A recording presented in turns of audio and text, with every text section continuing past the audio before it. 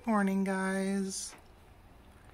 Today we'll be looking at Rhipsalis Pilocarpa in bloom. This is a species of cactus endemic to Brazil. I think they call it the hairy wickerware fruited cactus, according to Wikipedia. And the flowers have a really nice orange blossom scent.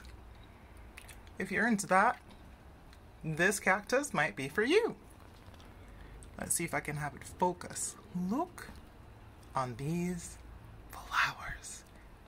They look like a bride on her wedding day.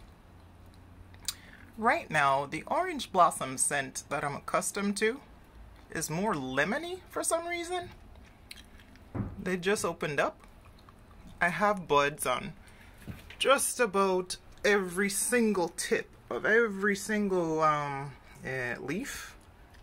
I can close up and yes, that's my cat. Hello, Ferdinand. Good morning. How are you? I know.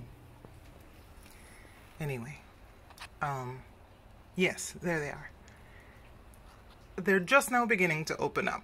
So I probably should have filmed this later, when maybe another couple of days, because some of them are not fully open yet. Here's one of the buds. Come on, focus. See the pink tip on the closed buds? It's such an attractive plant, and it's soft to the touch. Kind of looks like spider legs. These little hairs are not prickly at all. They're all soft. Such a nice plant. My children love it. It looks like falling stars, shooting stars in the night. Look at that. If you like tactile things like I do, this is definitely the one for you. And it smells great. It's so lemony right now, but it should kind of evolve into that orange blossom scent. At least it usually does. Ah, I broke this one. You know, I could just stick this right back in the pot and it should start to grow, but I'm not gonna get greedy. I'll just let it fall. Ferdinand. Ferdy. What are you doing? This is my 6-month-old cat. He has found my basket hanger. He likes it. Birdie. Hi. I know. Anyway, Rhipsalis Pilocarpa. Jungle cactus. I keep it in lighting similar to that of a cattleya. I water it weekly, and I do feed it with the orchid food. It gets fed a lot when it's outdoors in the summer and fall, and I exposed it to full sun once, and it kind of turned the little fronds purple, so I don't think it likes full sun. I don't think it grows in full sun naturally. Endemic to the forests means it's definitely covered by leaves.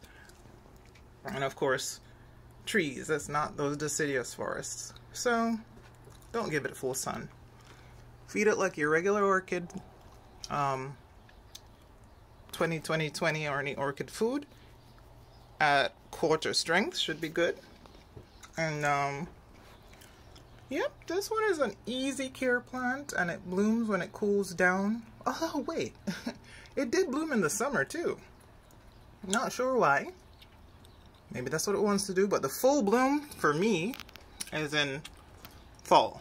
So there you go. Another look at the flowers. If it would focus. There you go. Let's try and get in closer so you can see it. Come on. It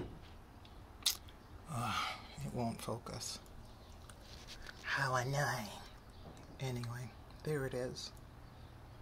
Fragrance. Tactile sensation. Cute to boot. I love it. There's the whole plant. She's a beauty. Thanks for watching. Bye.